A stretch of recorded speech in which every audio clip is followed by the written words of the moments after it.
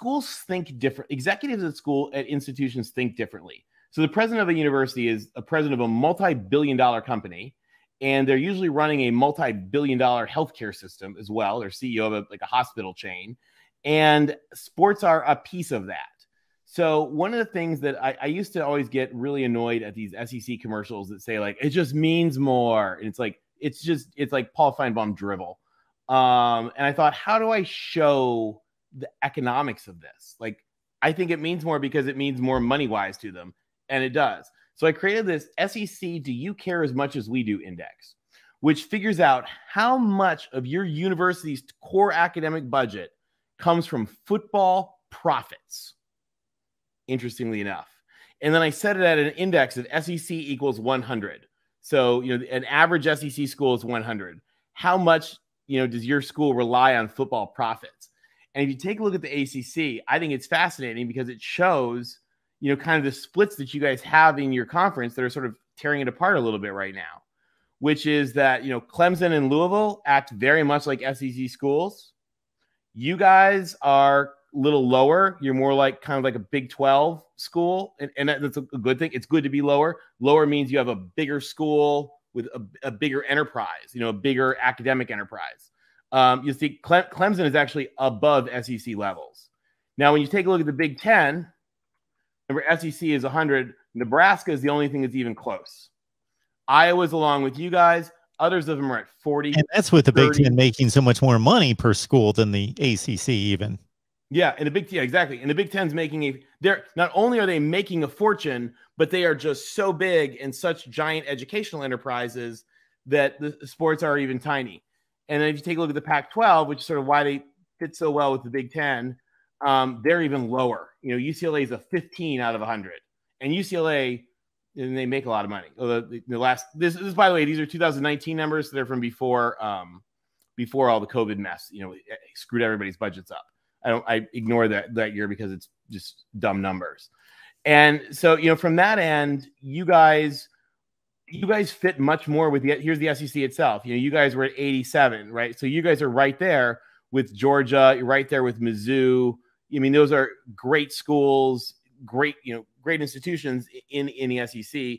Your numbers just don't really look like a Big Ten school. And that's not a bad thing. It's just the Big Ten schools are just a little bit different. And the AAU thing is because it's not just like, did you get in the AAU? It's like, are you the type of institution? And then are you as an executive going to be making decisions on if I'm another member of that conference, it's like, are you making decisions about my students that are the kinds of decisions I want made? So, sorry, go ahead. No, I was just going to follow along what you said, and your numbers are mind-blowingly amazing. I want to just give you credit for all that math you did. I haven't taken a math course since high school, and your math is amazing there. Oh, thanks.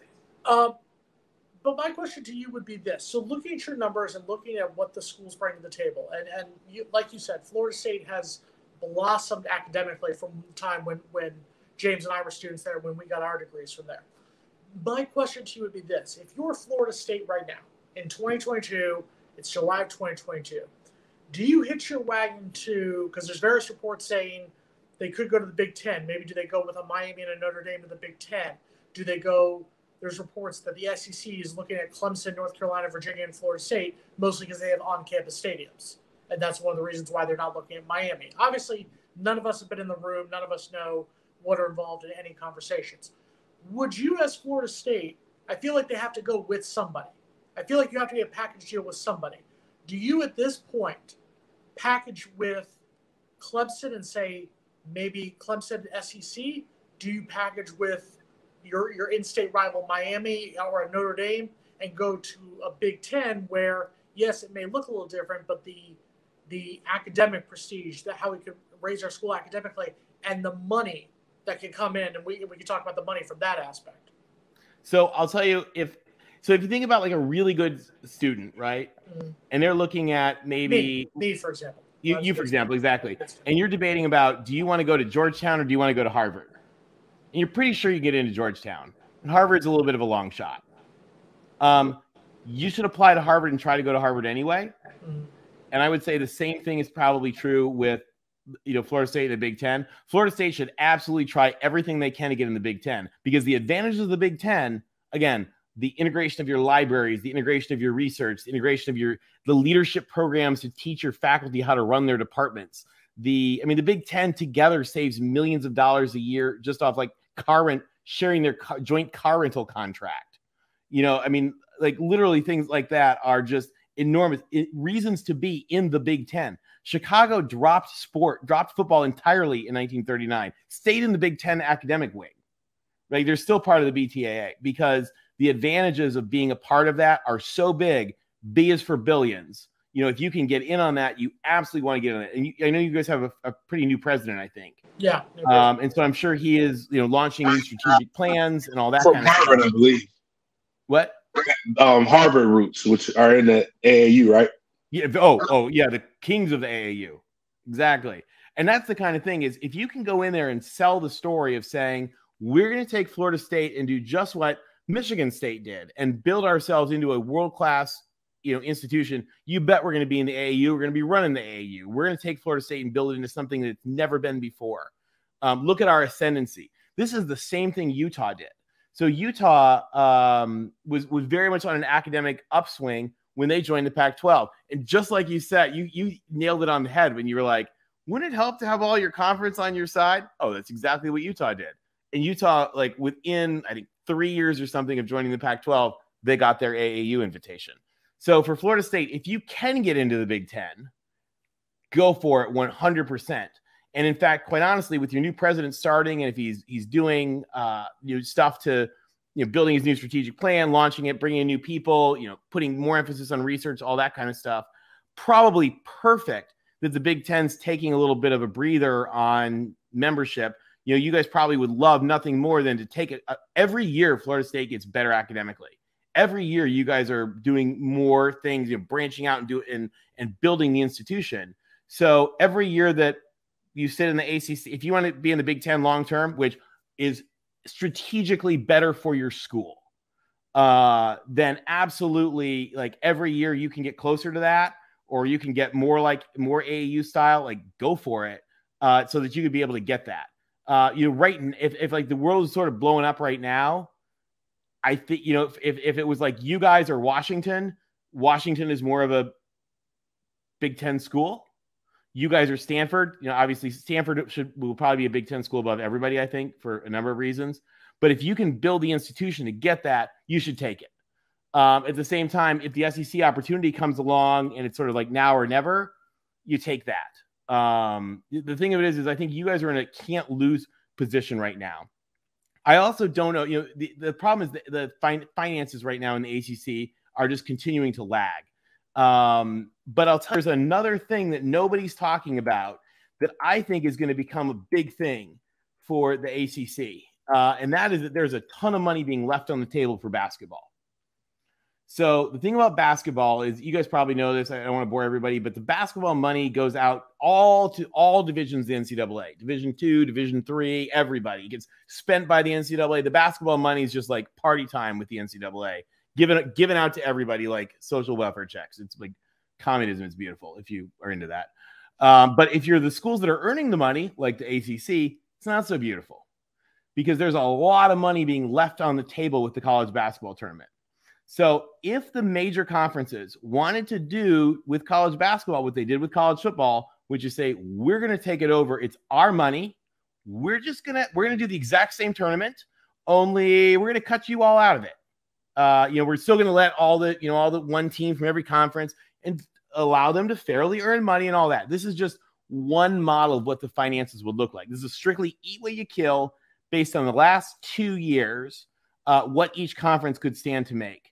You're taking a look at this. The ACC is leaving an extra about $11 million, and probably average out to about 15 if you did it in a normal, like the way I would actually imagine it doing. So call it an extra, 10 to 15 million a year on the table right now that the ACC has earned, that is being given out to Division II and Division III and everybody else. Now, that would be awful for Division II or Division III, but it really isn't their money. They didn't earn it. It's earned by you guys in your ACC tournament, and that is sending people to the big dance. This is just big dance money. Every ACC school is leaving $10 to $15 million on the table right now. that would be really nice in your current TV contract. So along those lines, and you gave a great sales pitch for the Big Ten. You further solidified why I think, and James and I've talked about why we like the Big Ten. If you were the SEC, what is your sales pitch to Florida State? Because I get it. I understand it. It's the football juggernaut. It's what it is football-wise. What is their pitch to Florida State other than football? Their pitch is the Big Ten won't take you, so come to us. I mean, I don't. They're institutionally, there is not a reason to be. The SEC is. Oh my God, they're gonna come for me on Twitter for saying this. You know what your opening line to this, Tony, is? What do you always say? There are no crap schools in Power 5. There are no crap schools in Power. Tony, right. Brother, make everybody feel good first. There are. The lowest team in the Power 5. They're not very smart already. It's not your fault. You didn't make these numbers. The numbers are the numbers. They're not very smart. Tony, there are no bad teams. Tony, I was in Power 5. They've been coming at me for 3 years, Tony. So you're good. Don't worry. They've been coming at me on Twitter for 3 years, so you're fine. Okay, all right. Yeah, I mean, institutionally, the SEC is just not anything on par with the Big Ten because institutionally, the SEC does not do for you as an institution what the Big Ten does. The SEC does not give you those integrated like the big. We'll pick on the Big 12 because SEC is starting to do a little more stuff. The Big 12, their academic component is they give some like certificates to like the best scholar athletes at your school. Isn't that cool? Whoop-de-doo. The Big 10, like a guy I was talking to the other day was doing some research stuff, and like the University of he goes to Indiana. The University of Wisconsin has like all this crazy research stuff, and so it's all being like immediately sent to him from Wisconsin to Indiana. Like for you guys to be able to launch into that, I mean, you'd have all the academic resources of UCLA at your disposal and of Michigan and Ohio, like if you're part of the Big Ten. In addition to that, like your chairman of the history department is getting his like leadership training with like the chairman of the Big Ten history department. Your PhDs that are trying to graduate and get jobs as professors. Yeah. How about that networking, which is they actually do hire each other's professors into each other's networks. As an institution, again, Big Ten is for billions, not the cute millions of sports. You are exponentially better off if you can get into the Big Ten. But if you can't get into the Big Ten, the SEC is a great place to be.